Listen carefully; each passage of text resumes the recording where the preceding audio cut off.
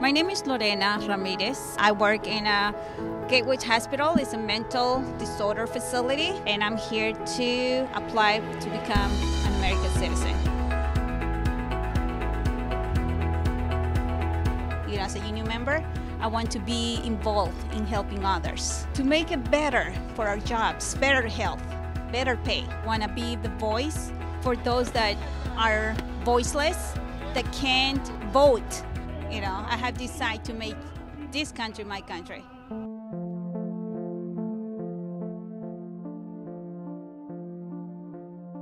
I'm here, my kids are here, so in my heart, this country is my country. I have adopted it in my heart as my country because it's my kids' country. My son is serving in the military. He's giving his life for this country. I chose to be here and I chose to embrace it. That's me, to be in the front. And those are my girls.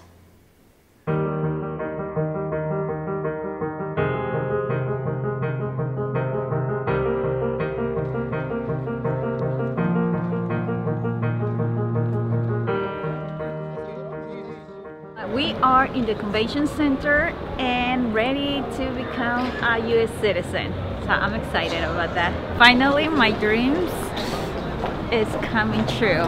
And once I'm exit, I can say, now I have a big voice. Let me use this voice for something.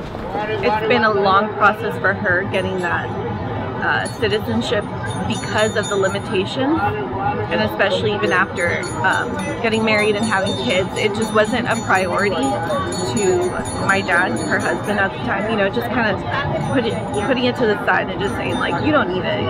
She definitely can advocate for a lot of people that are too scared to do it. I think it does encourage all of us as females together to actually be very involved in the campaigning going on as well. We're like, oh, we don't have to vote, it doesn't matter. All of this that happened really encouraged me to go be up to date with what's going on. We have a voice as to what happens in America. Today marks a very special day in your life. You've traveled a long path to get here. You've sworn a solemn oath to this country, and now have all the rights of citizenship. With the privilege of citizenship, though, come great responsibilities. And so I ask that you use your freedoms and your talents to contribute to the good of our nation and the world. Always remember that in America, no dream is impossible. Like the millions of immigrants who have come before you, you have the opportunity to enrich this country through your contributions to civic society, business, culture, and your community. I'm proud of my daughters being here. I'm proud of the union. Just being involved with union, it just gives me, you can call it courage, or you can call it like a desire to be involved in how to help my community.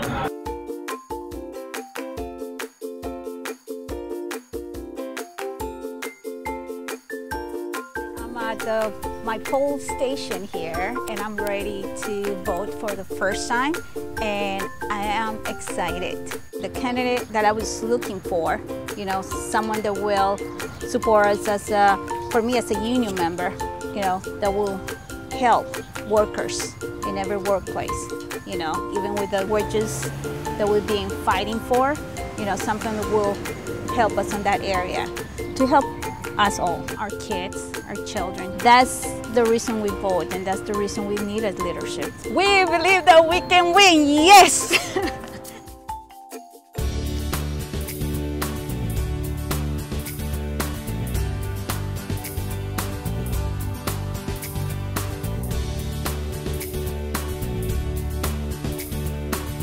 United as one family, right? Yeah! And I know we will do it. Si se puede. Today, we are here this morning to encourage them to come out and vote these coming elections on November. That's the only reason, that's the only way we can just fight together to accomplish, what we are fighting for. Just the power to have a voice, it's something that I think I'm not afraid to talk. I'm not afraid to speak up my mind, what I believe or what I stand for. So together with our community, it makes me stronger, to have that voice to fight, Even if you think nobody will hurt you, they do.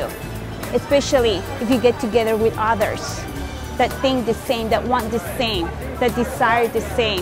We can do it. We can accomplish many.